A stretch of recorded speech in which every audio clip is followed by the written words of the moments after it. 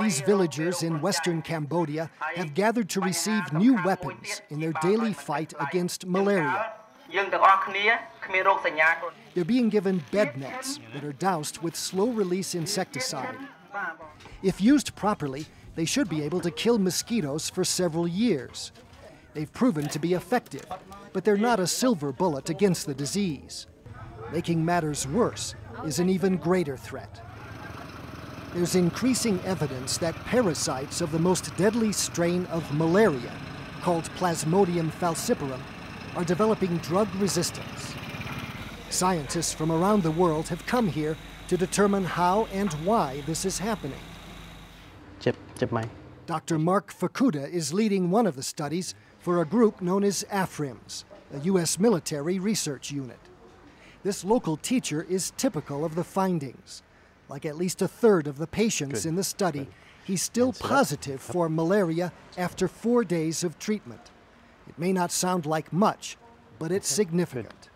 As one would expect, parasites to clear in perhaps 2 days, 48 hours or so. What we're noticing here in this site particularly is that the mean time for parasite clearance is between 60 and 65 hours. And we're concerned that this is a harbinger for early resistance that might later translate into the drugs being ineffective to achieve a cure. This is a serious concern because it has happened before. The best drug against falciparum malaria used to be chloroquine, but over a 30-year period it was rendered largely ineffective as the parasites became increasingly resistant to it. The next drug was defeated in half that time. In both cases, the resistance began here in western Cambodia and spread as far as Africa, where 90% of malaria's victims live. Now the drugs being used are called ACTs, combination therapies based on the compound artemisinin. As good as they are, the warning signs of resistance are now appearing again. Those are our final line of defense at present, and we don't have any really new drugs on the horizon. So if we lose this drug, things become, at least in the short to medium term, quite serious in terms of malaria because we will have lost our best drug. To combat the spread of resistance, the Bill and Melinda Gates Foundation is funding a containment project administered by Cambodia's government and the World Health Organization. Key to its success is finding out how and why the parasites are developing a tolerance to the ACTs. A trip to the local market provides clues. Shoppers come here not only for fruit and vegetables, but also for medication from private pharmacies that have been here for years. We accompany Dr. Prudence Hamade of the Malaria Consortium, one of the NGOs working in the area, to see how anti-malarial pills are being prescribed. This is very interesting, talking to this private medicine seller. He has 2 varieties of medicine for malaria, for falciparum malaria.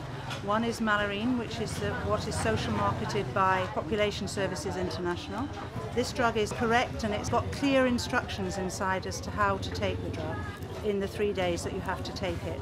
But it's possible that patients already cut it up and only take it till they're feeling better. This is the whole problem that we find in the private sector, that patients are not getting the correct dose, not getting the correct combination, and this is going to lead to drug resistance developing very rapidly unless it can be controlled. The Cambodian government is aware of the problems in the private sector. It has banned the sale of monotherapies, single drugs that are easy for parasites to adapt to, but they're still readily available on the open market. Counterfeit drugs are also commonplace here. The country's top malaria official says a crackdown is imminent. We will deploy this more than 200 justice police from the city up to the district level. So I think maybe we can reduce the problem of the counterfeit and also of the private practitioner as well. But even if these efforts are successful, there are other challenges. Migrant workers pass through here to work the fields and build roads. They often don't have bed nets or access to adequate health care, making them more likely to catch malaria and spread resistance. To stem the tide, say some advocates, spending on global malaria programs needs to be quadrupled to at least $4 billion a year. And we need that money because without it, we will not be able to contain this resistance. And if it gets to Africa, then there will be an enormous problem for both Africa to face, but the global community to actually fund the consequences of that resistance. If those resistant malaria strains do take hold and spread to Africa, the results could be catastrophic. This with a disease that already kills one child every 30 seconds. Gary Strieker for World Focus.